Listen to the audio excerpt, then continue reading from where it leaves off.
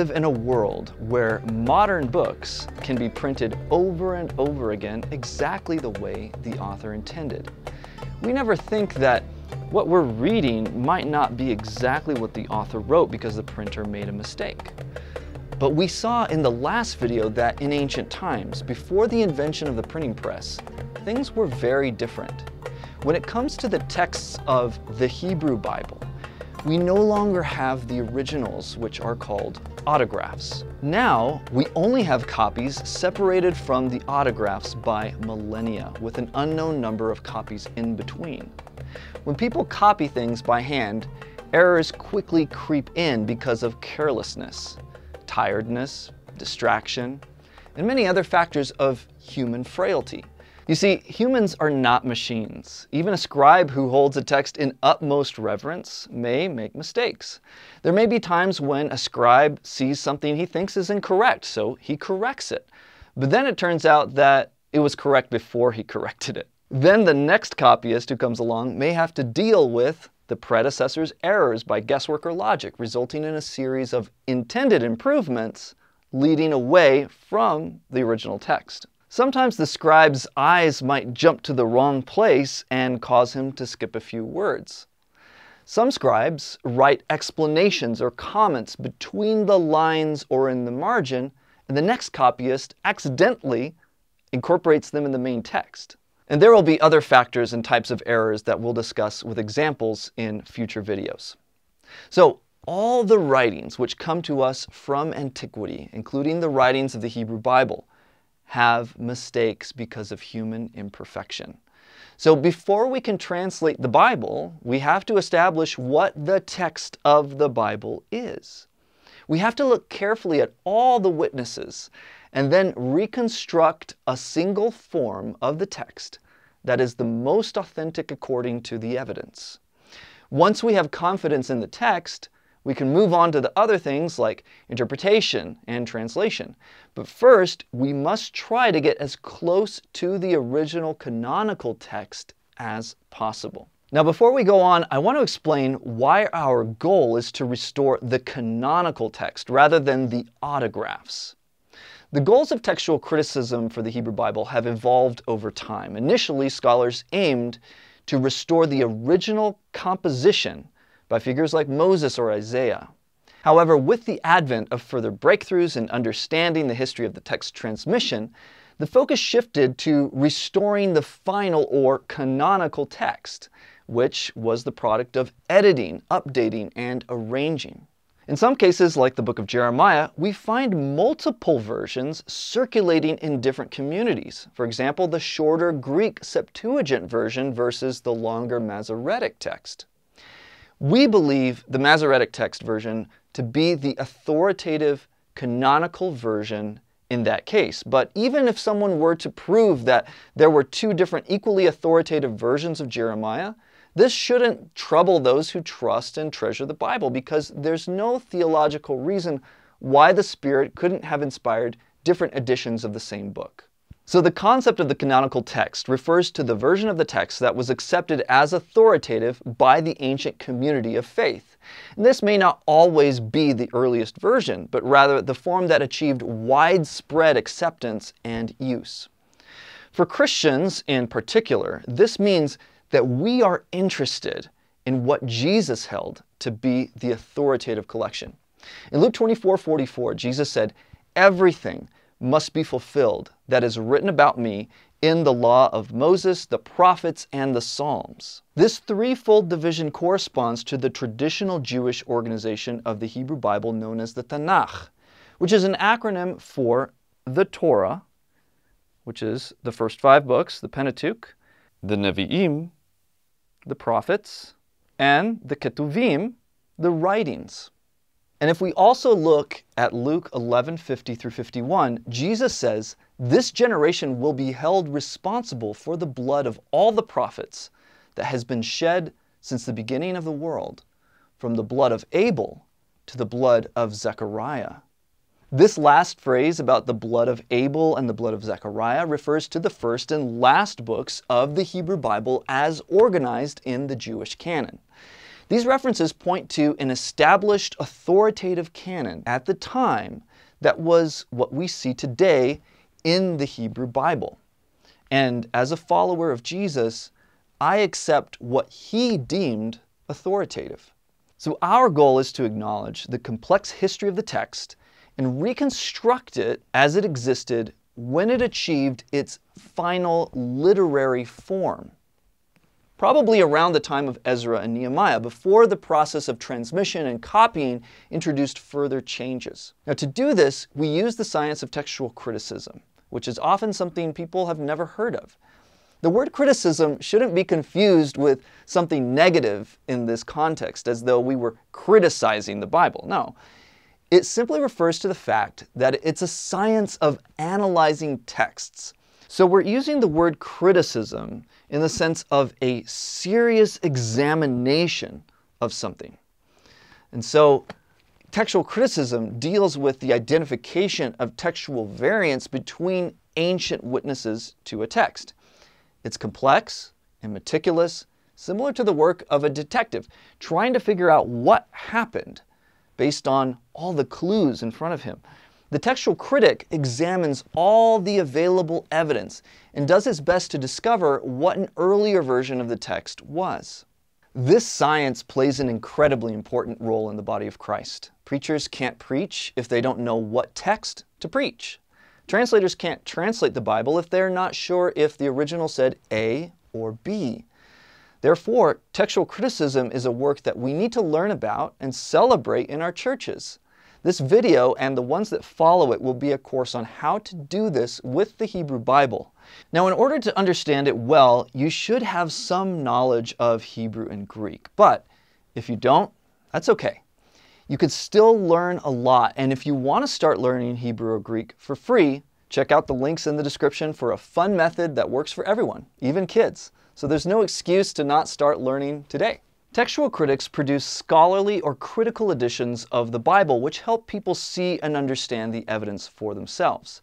They present the different ways verses have been copied or translated throughout the centuries, and the purpose and goal of these editions of the Bible is to assist in achieving an objective understanding of the text. So they bring together in a convenient form a vast array of material, well beyond the capacity of individual scholars to assemble for themselves, to provide the basic requirements for a systematic study of the text. In order to navigate all this material and use it effectively, we need to understand its peculiarities and the value of its various elements. Now, when we come to a difficult passage, we can't simply gather the various readings and select the one which seems to offer the simplest solution, sometimes picking the Hebrew text or the Septuagint or the Aramaic Targum. Textual witnesses are not all equally reliable. Each has its own character and its own individual history. We have to be familiar with these if we hope to avoid bad or weak solutions. So in this series, we'll do our best to take a detailed look at most of the available witnesses, understand the kinds of mistakes scribes typically made, and then talk about how to apply what we've learned with specific verses that have textual variants. Let's begin with the Masoretic text. This text is called Masoretic because it comes down to us from the textual tradition of Jewish scholars known as the Masoretes, who devoted their lives to the meticulous preservation of the Hebrew Bible from antiquity. It's sometimes referred to by the Gothic M symbol or simply by the abbreviation MT. Now, when we talk about the Masoretic text, we're usually referring specifically to the text of B19a, which is more commonly known as Codex L, short for Leningradensis, of the State Public Library of St. Petersburg, written in AD 1008. Now, it's called Codex L because St. Petersburg was called Leningrad for a time. A codex is an ancient manuscript text in book form, as distinguished from a scroll. Now, the well-known Biblia Hebraica Stuttgartensia, this one right here, the BHS, is based on this manuscript, which means that its main text is that of Codex L, but is also a scholarly edition with information about different variants and witnesses as footnotes, and it has become the standard Hebrew text for many scholars and institutions. Now, it should be said that scholarly editions like this one of the Hebrew Bible would be based on the Aleppo Codex if important sections of it hadn't been lost. The Aleppo Codex is one of the most important and revered manuscripts of the Old Testament, dating back to the 10th century AD. The vocalization, cantillation marks, and Masoretic notes were added by Aaron ben Asher, one of the most famous and respected Masoretes. The manuscript was housed for centuries in the Great Synagogue of Aleppo, Syria, and became a central reference for Jewish scholars. Unfortunately, the Codex was damaged during the riots in 1947, and large portions of it were lost, including most of the Torah. So the missing pages are a subject of fierce controversy. Some believe that members of the Jewish community removed these pages and are keeping them hidden and secret to protect them. And to this day, it remains a great mystery. Whatever the truth may be, the Aleppo Codex is considered by many to be the most authoritative Masoretic version of the Hebrew Bible, both for its historical significance and its precision in preserving the biblical text. And even though 40% of it is missing, the parts that remain agree to a high degree with Codex L. The percentage of differences between the two is generally estimated to be less than 1%. These differences mostly consist of small variations in spelling, vocalization, and occasionally in the accents. Now, it's important to understand that up until very recently, the scholarly editions of the Hebrew Bible have been very different in their approach from the most common editions of the Greek New Testament that we use today. These New Testament publications have what we call a reconstructed text or an eclectic text. That means that no single manuscript or no one manuscript has what is in the main text of these publications. Instead, scholars have taken all of the witnesses and created a text that they believe reflects the original most closely.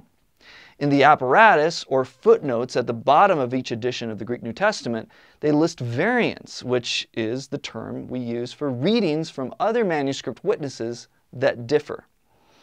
But this BHS is not like that. Its main text comes from only one manuscript, Codex L, which means it's not a text reconstructed from lots of different manuscripts. This is called a diplomatic edition. Now, the first two editions in the series, of which the BHS is the fourth, actually didn't follow Codex L.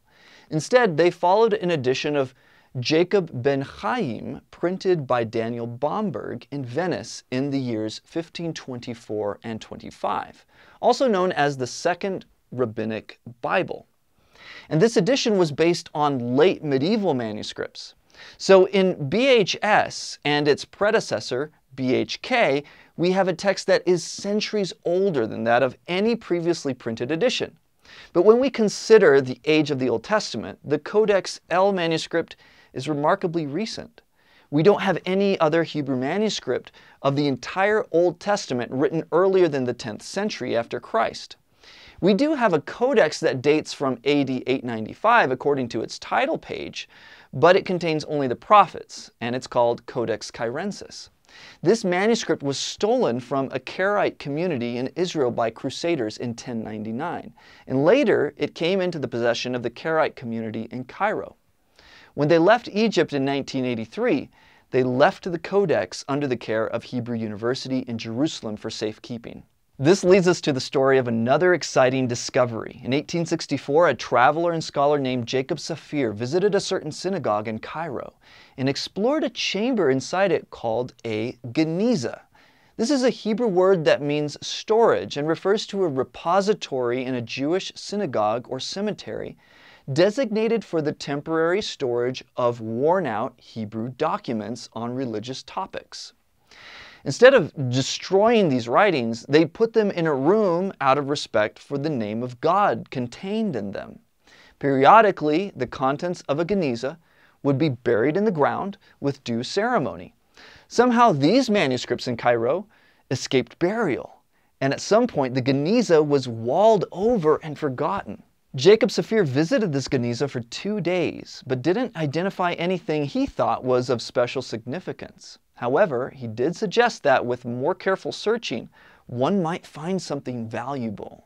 So in 1896, the Scottish scholars and twin sisters Agnes Lewis and Margaret Gibson went to the Genizah and returned with some fragments they considered to be of interest. They showed them to their friend Solomon Schechter at Cambridge, and when he saw what they had brought, he immediately recognized the importance of the material and made an expedition to Egypt. And there, with the assistance of the chief rabbi, he sorted through the documents, and he took back to Cambridge 25,000 of them. Many of these dated from the 6th to 8th century AD. Although the miraculous preservation of the Cairo Genizah gave us access to fragments of ancient witnesses, there was nothing containing the entire Hebrew Bible. It's also important to keep in mind that manuscripts were often destroyed during the medieval persecutions of the Jews, sometimes by their adversaries, but sometimes also by the Jews themselves to prevent their sacred books from falling into enemy hands. Now, at this point, it should be emphasized that when evaluating the significance of surviving manuscripts for textual studies, their age isn't the only or primary measure of their worth. For example, when papyrus fragments of the Greek classical authors were discovered, which were centuries older than the medieval manuscripts previously known, they aroused high expectations, but it turned out that their texts proved to be inferior.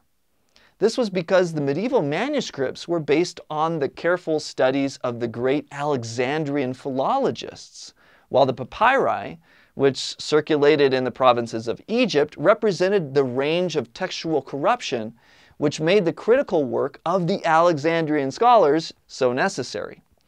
So, the textual tradition represented by a manuscript is often more important than its age. In other words, a late manuscript can be of higher quality than an early manuscript. Just because a manuscript is old doesn't mean it's better. As the Jews became more dispersed as the victims of conquest and exile, the vitality of their language began to fade, and they were forced to go into conservation mode. Their focus became the careful preservation of what they had left. In the case of the sacred scriptures, some of them dedicated energy and resources to making sure that it was kept safe and accurate so that future generations might be able to understand and obey the word of Yahweh. As the use of a language like Hebrew diminishes, the necessity arises to add vowels in order to maintain the ancient reading tradition with precision. Now, this isn't due to a weakness in the way Hebrew was written without vowels for thousands of years, but rather due to the fact that fewer and fewer Jews were native speakers of the language. In biblical Hebrew, vowels weren't necessary for native speakers because the language's structure and context provide enough clues to understand the meaning with accuracy. We can use an example from English for those of us who are native speakers. Even without the vowels, you can probably guess this says, "Can you read this sentence without any vowels?" Here are a few more examples.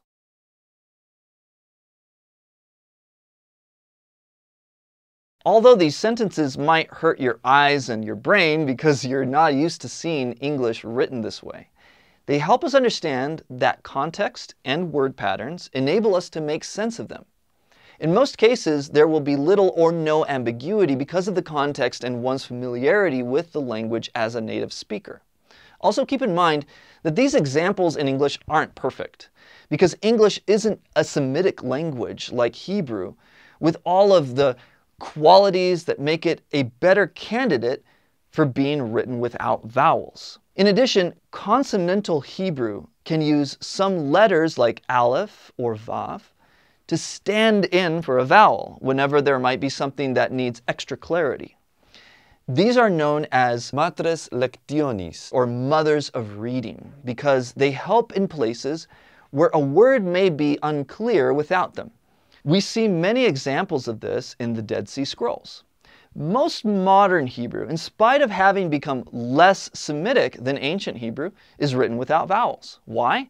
It's not because they want to save ink, but rather because native speakers of the language have no trouble reading without them. So, the Masoretes invented a brilliant way to add vowel points and accents to make sure the correct pronunciation was preserved over time, while simultaneously maintaining the consonantal text. For those Jews who no longer used Hebrew as frequently, this ensured the continued accuracy of pronunciation and interpretation that had been handed down from before the time of Christ. In the golden age of the Masoretic tradition, the scholars who devoted themselves to the preservation of the Hebrew Bible carried out distinct roles in the process. There were men called the Soferim, who wrote out the consonantal text. Then there were others called the Nakdanim, from nakad, to point, whose job it was to add the vowel points and accents to the manuscript. Finally, it was the responsibility of the Masoretes to add the marginal Masoretic notes, also known as the Masorah. The same person could serve more than one function. The vowel points and the Masoretic notes were frequently added by the same scholar. According to its title page, called a colophon, Codex Leningradensis was the work of one man. Samuel ben Jacob not only wrote it, but pointed it and added the Masorah as well. During the first millennium AD, there were two kinds of Masoretes: the Jews of Palestine, known as the Western Masoretes, and the members of the great Jewish colony in Babylonia, known as the Eastern Masoretes. The Western school had its center at Tiberias until the end of the 3rd century, and again from the 8th to the 10th century. The Eastern Babylonian centers were authoritative in matters of Jewish scholarship for centuries, but gradually they lost their significance, and in the 10th and 11th centuries they disappeared. Once again, the West assumed the spiritual leadership of Judaism. The views of the school of Tiberias became determinative for the future, and the Eastern tradition was forgotten for 1,000 years. Now, as we've just seen, for many centuries, the Hebrew text of the Old Testament existed as a purely consonantal text without written vowels. Vowel signs were not added to the text until a later stage, when the consonantal text was already well established with a long history of transmission behind it. But before the 20th century and the discovery at Qumran, there was great debate among Hebraists about whether the vowel points of the Masoretes were original or not. Some believed they were preserved all the way from the revelation of the law at Sinai. Others argued that they were a more recent development, but there was no hard evidence to point to. To give you an idea of how fiery and complicated this dispute was, I want to share some fascinating stories and introduce you to some key Hebraists of the 16th and 17th centuries. We begin with a man named Johann Buxtorf the Elder, who sparked the beginning of the great vowel debate in 1620 when he published a book called Tiberius. Buxtorf was the only Christian scholar of his time with a deep knowledge of the Masorah. Now, another scholar, Elias Levita, had published a brief commentary on the Masorah called Masoret ha-Masoret, in which he suggested that the Masoretes were sages from Tiberias who lived for more than 500 years after Christ, post-dating the writing of the Talmud. Christian scholars, unaware that Levita was contradicting Jewish tradition, developed misleading ideas based on his work. So Buxtorf sought to correct this by arguing that the Masoretes lived much earlier, well before the Talmud was compiled. In his book, he wrote the following caution concerning Levita's work. If the vowel points are a human invention, and if their authority is human, they can be omitted and then the reading would become completely arbitrary. Where then would the stability and authority of the Hebrew text be? Nevertheless, some say that Christian Hebraists may modify with audacity the points, distinctions, constructions, meanings, and anything else that pertains to the grammar, so that the meaning is in accord with the New Testament. In other words, Buxtorf was strongly concerned that a belief that the vowel points were an invention after the time of Christ would open up the possibility that the Jews had tampered with the vowels with an anti-Christian agenda. Martin Luther held the opposite opinion and repeatedly claimed that the points were a recent invention, which was something he saw as an advantage for Christians. It meant that Christians didn't have to feel tied to these traditional interpretations, but rather could realign passages with the New Testament whenever necessary. He said that Christian Hebraists should modify the vowels and accents and turn away from the interpretation of the Jews, so that the text agrees with the New Testament and is oriented toward it, and they should do it with audacity and joy. He also wrote that the Jews have acted in this way for the last 1500 years with respect to us as far as the Bible is concerned. Wherever they could deform the Bible of our Messiah and our faith and make of it something which did not conform to the New Testament by the use of the points, distinctions, conjugations, etc., they accomplished it with a great and frenzied zeal. But Buxtorf didn't like this idea. He wrote, "Where a case is doubtful, ambiguous, or difficult, these points could be modified and substituted by other points by anyone who is learned and competent. Then anyone at all could consider himself wiser and more competent than another, and could correct the text, which would lead to greater uncertainty when a word's meaning had been changed by the modification of only a single point. If the text were reduced to the consonants alone, it would be like wax that could be modeled into various forms. Then there would be no supreme judge in debating the texts, and there would be no normative state of the Holy Scripture of the Old Testament to serve as a yardstick for interpretation and to resolve controversies." After Buxtorf's book had been out for a couple years, he received a book rebutting his claims about the antiquity of the vowels and accents. This book was a pre-release copy of something by a guy named Louis Capel, who was a prominent French Protestant scholar and theologian. The work he sent to Buxtorf was called Critica Sacra, which eventually became one of the most significant contributions to the field of Hebrew and biblical scholarship. Capel's studies revealed a well-informed and almost prophetic understanding for his time of the progressive development of vocalization. He showed persuasive indications that the vowel points used in the Hebrew text were not part of the original script, but were added later by the Masoretes. At the time, this was still a revolutionary claim. He also demonstrated that, contrary to Buxtorf's fears, when the text was reduced to the consonants alone, it was not at all like wax that could be reshaped in any way. Instead, he argued that the biblical context left only a very limited margin of uncertainty as to the vocalization and accentuation. Buxtorf was unconvinced, but offered no substantial argument against Capel. Instead, he said that it would be best to suppress Capel's ideas and keep them out of schools and publications since they threatened the status quo and might have dangerous consequences. But this didn't deter Capel. He went ahead and sought to publish his work, which paved the way for a more systematic and humble approach to the reality of the Hebrew Bible's transmission. He faced considerable opposition from both Roman Catholic and Protestant scholars, who believed that his book undermined the doctrine of the divine preservation of Scripture. Some even accused him of heresy. One scholar, writing 100 years after Capel, said, "The work of Capel has indisputably great merits. The questions that he treated had been debated frequently in isolation before, but never in such a complete, coherent, and unprejudiced way. Before him, most of the Protestants had a respect for the Masoretic Text that could be called superstitious.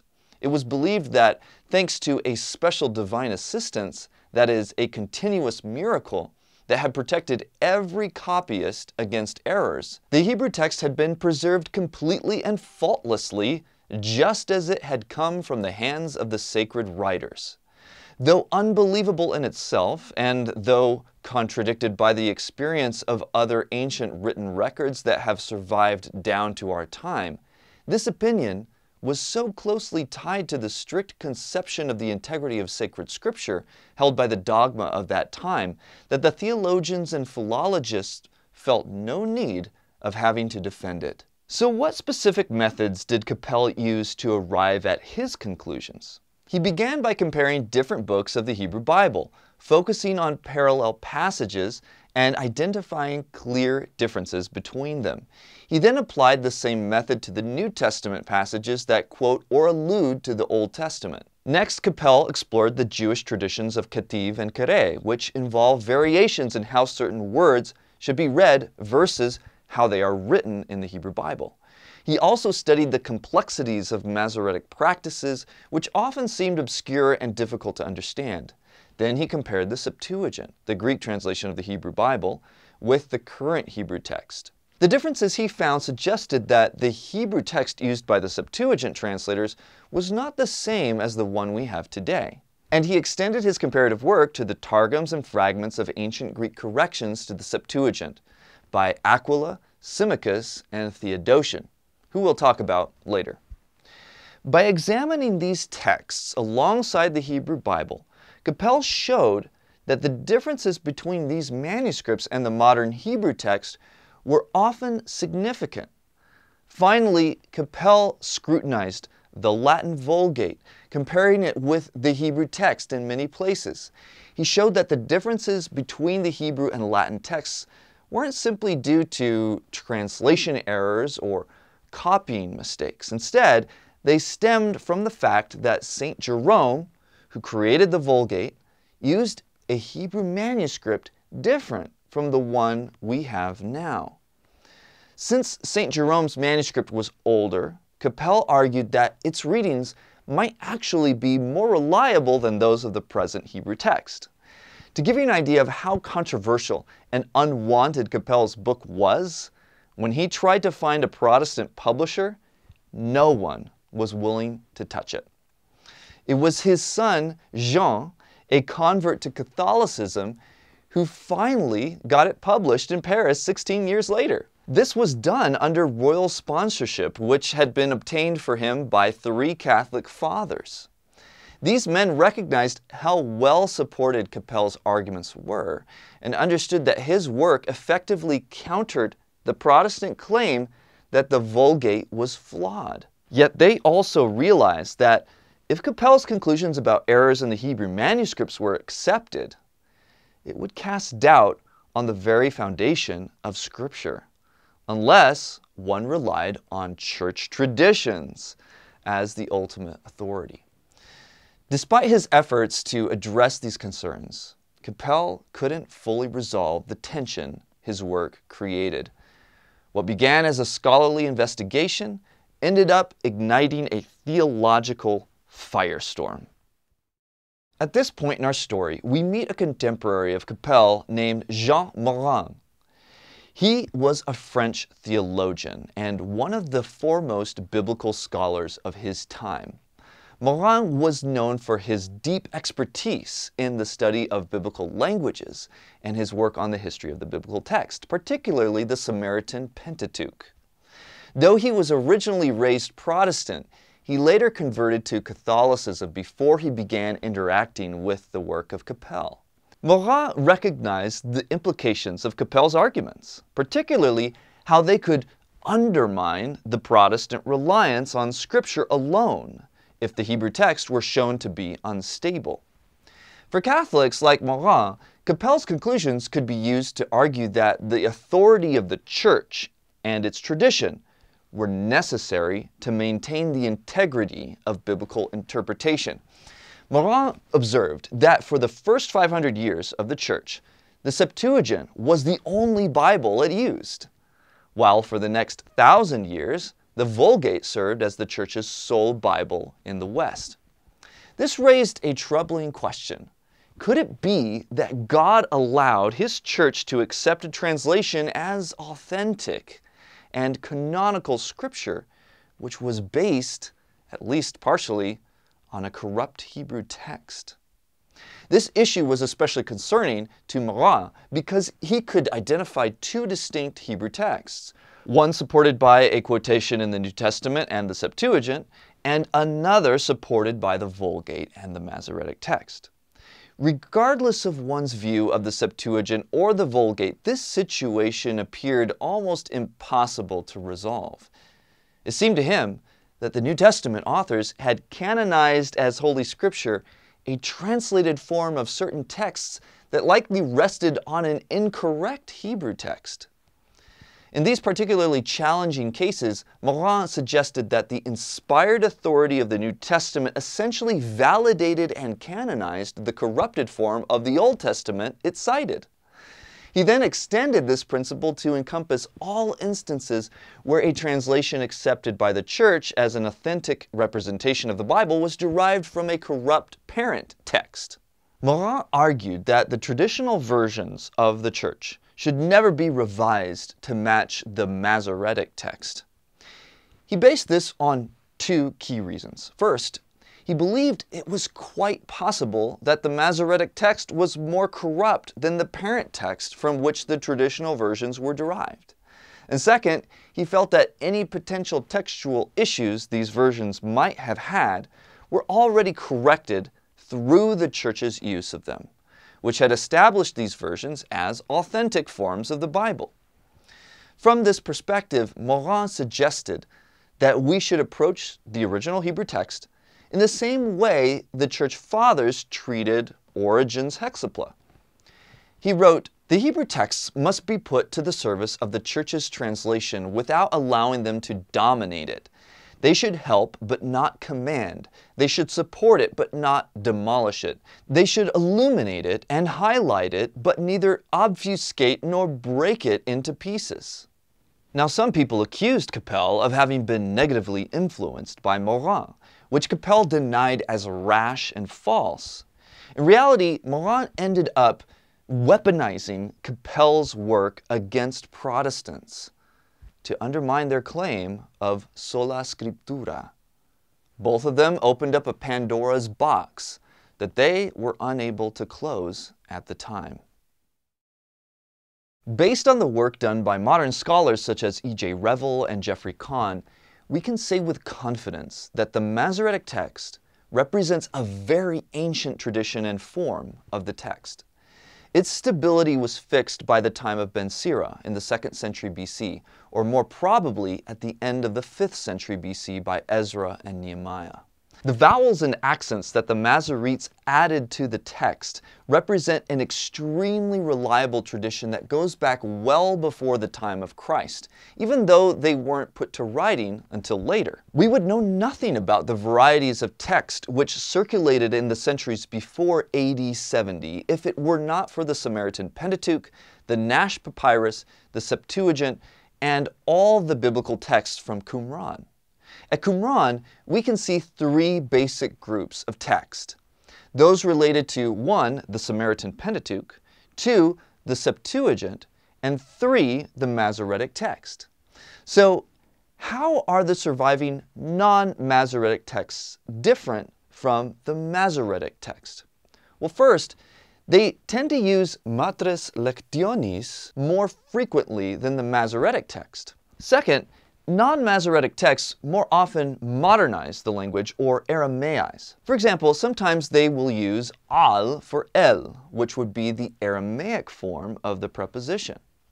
Third, non-Masoretic texts use more hiphil forms of Hebrew verbs. Fourth, they replace the imperative use of the infinitive absolute for the simple imperative form.